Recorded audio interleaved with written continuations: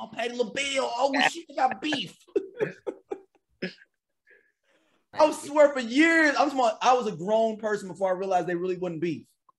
Nah, no beef. Yeah, like you don't know who people are, and you don't know. I mean, the only way you could get celebrity information was by reading, Right On.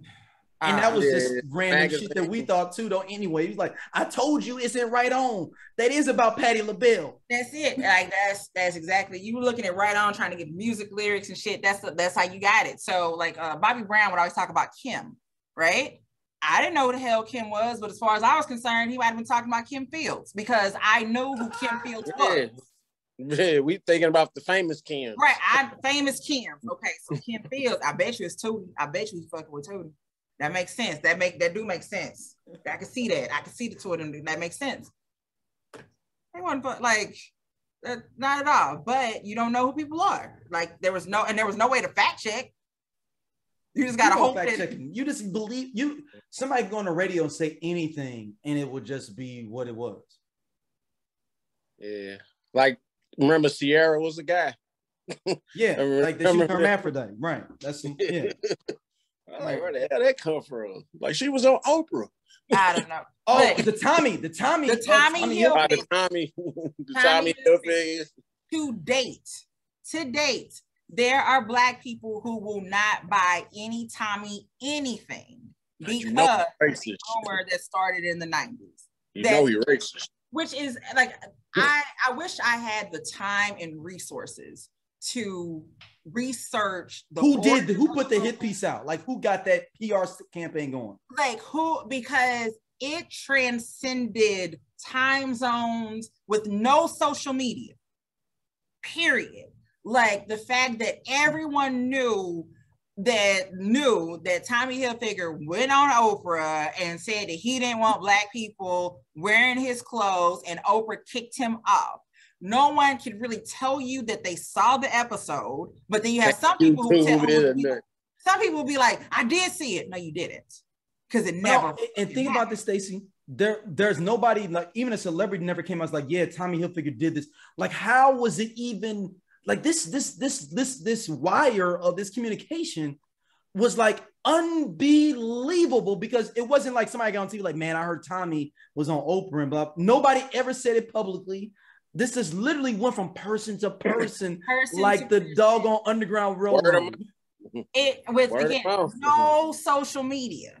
None. Like at all. Like, how did this? And again, like I said, today there are people who will not buy today with the internet, people still believe it. People will still argue. I argued somebody down about it one day.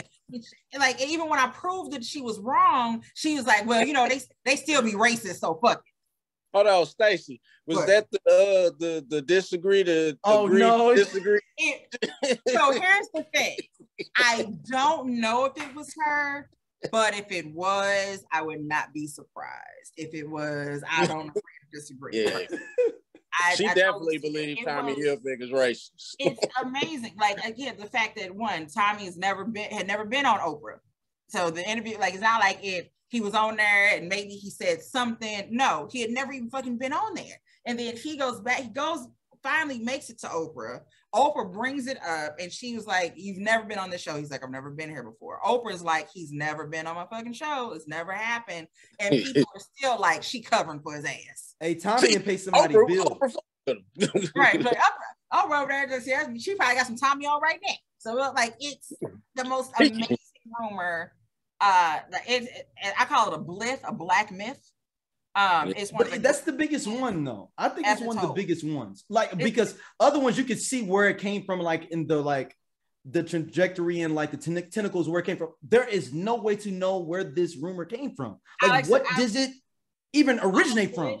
That I had the time and resources. Like, people are like, oh, what would you do if you won the lottery? I dedicate my time to doing that. Like, that would be something, because I mean, at that point, like, I ain't gotta go to work. I can travel to different places and talk to people. I would absolutely hire a film crew, and this is what the documentary is about: the Tommy Hilfiger rumor. That's it, like flat out. We gotta get to the bottom of this. It'd be my life's work to leave here with finding out how it started and how did it get from one coast to another. The fact that all Black what did it even start? I think it was like a little Asian girl that started it. That's what's crazy. Who started it, and then how did it get everywhere? How did it get so fast? It could have just stayed regional in that one city or that shit quickly. And the fact, it turns into rap lyrics. Pimp CPA Trill nigga, Polo, fuck that Hilfiger. Tommy and fucking Bamboozle. Tommy Hill, nigga. Tommy Hill. About to put the 45 to his heel figure. Like, that's how deep it was. So then once it starts making it to the music, then that's when, it's over now. Because now, but even with that, by the time Pimp C said that, we had already said, fuck it. Yeah. So Tommy was done for then. Right. Like I said, the music wasn't even it. The song or that line was just reiterating we don't fuck with you. And that's an old line too, because Pimp C was in jail, and that Bun B threw that on that song to get Pimp C. So that was an old lyric too. Right. Like it's the most amazing lyric or story that never happened. I would dedicate. That is an amazing. Talk to your PRSA people and be like, yo, like somebody knows. It's a girl named Portia. She was like the first PR person for Vibe magazine. He didn't pay his bill, and they was like, you better pay our bill by the end of the week, or we got your ass. Yeah. It just started a worldwide rumor that people still believe. Well, because the crazy thing is, though, because Tommy even said that his people told him to ignore it because they thought it would go away. And it just never did. And that's how he ended up years later going on Oprah and talking about it. But allegedly they didn't see an upset in sales. And I'm like, that can't be right. Impossible. That's impossible. There's no way that your entire Black demographic stopped purchasing your clothes and you didn't see a dip in sales. There's no way. Because we were buying his shit. Hell, like that preppy look, we were all in. Mm-hmm. All in. So it's funny when I watched the Abercrombie documentary recently, and some people were like, I never liked Abercrombie, it just was too white for me. And I'm like, that's what it was. Like I said, you wore Polo, you wore Tommy, and Nautica, and that's it. And then Polo. Right. Yeah. That FUBU and Rockaware didn't hit to the late 90s, exactly. 90s, early 2000s. And it was that catalyst of now we're not fucking with these anymore. So now we're going into urban streetwear. Urban. This is how Rockaware and all of them come into be. Even though there were, Carl Knott and all that was before, but it really hit late 90s because we stopped fucking with Tommy. So the random fit was a Nautica or Tommy long sleeve, Jabot jeans, and Eastlands. That was your fit. If you were going out on a Friday night, we're recording this on a Friday night, that was what I would wear on Friday night. It'd be a black and gold Nautica, some Jabot jeans, and some nice high top fucking Eastlands. And that's what, and I'd be fly as fuck. I'd be and a Turkish link chain. Or for the true players like myself, a Nautica t-shirt with a Nautica jacket with the Nautica swim trunks and some Air Max. I went to prep school, so we had to do a little bit different. Or some boat shoes if you couldn't wear tennis shoes to an event, you had to wear the boat shoes. Being at the Palace or Saints, and it's a dude there with some swim trunks on, but he got some Tommy draws underneath them, or especially the tracksuit ones that were kind of see-through-ish. The white ones that you can see through, and you can see the Tommy draws underneath there. It's like, oh, girl, this nigga got money. Ooh,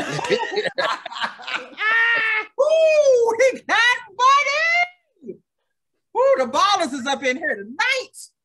He said he got money. The ballers, I ain't know the ballers came out tonight. We 13, 14 years old. The ballers. And you dead serious in the ballers. Like you dead serious. Ballers. With their designer underwear. With their designer underwear. That's that. So again, there's no way that all of a sudden, and it hit quickly, immediately. So you didn't necessarily throw out the shit that you had, but we weren't nobody burning shit. Your mama ain't gonna let you do all that. She didn't spend all that money, but you stopped wearing it. period. And you moved on. So now you got to, like, rather than having all three, that Polo, Nautica, and Tommy got taken away. So now you're focusing more on Polo and Nautica. And then Nautica just kind of fell offish. Nautica was for the jacket. Nautica fell off. They because changed Tommy the fell logo. off. They made the boat a little slimmer. Yep, and made it more sleeker. Made that boat sleeker. Yeah, we like the fat boat, not the skinny boat. And then people talking about that's the slave ship that niggas came on. Remember that part? Not to mention, and let's not talk about the Timberland tree. Yes, that's the tree they hung us from. That's the tree they hung us from. So now we Polo. It's all Polo everything. You know, Polo did this shit because they're the only one that came out unscathed. Ralph Lauren. Of all the preppy gear from the 90s, they're the only brand that came out unscathed.